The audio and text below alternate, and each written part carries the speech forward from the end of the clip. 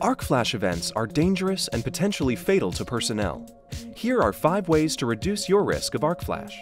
One way to reduce your risk of arc flash is by utilizing a resistance-grounded system. If a phase faults to the ground, the high-resistance grounding limits the ground fault current to a flow level that is insufficient to produce an arc flash.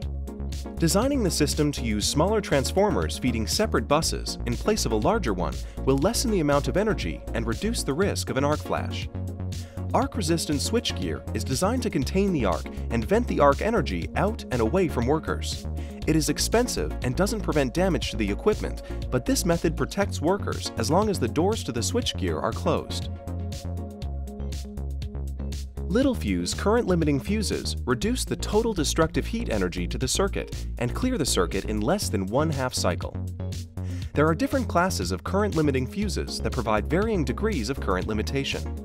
The more the current is reduced, the less potential for arc flash. Arc flash relays can be easily retrofitted into existing gear to improve safety. Littelfuse arc flash relays use light sensors to detect a developing arc flash and send a signal in milliseconds to trip the circuit breaker and cut off power, minimizing the energy released.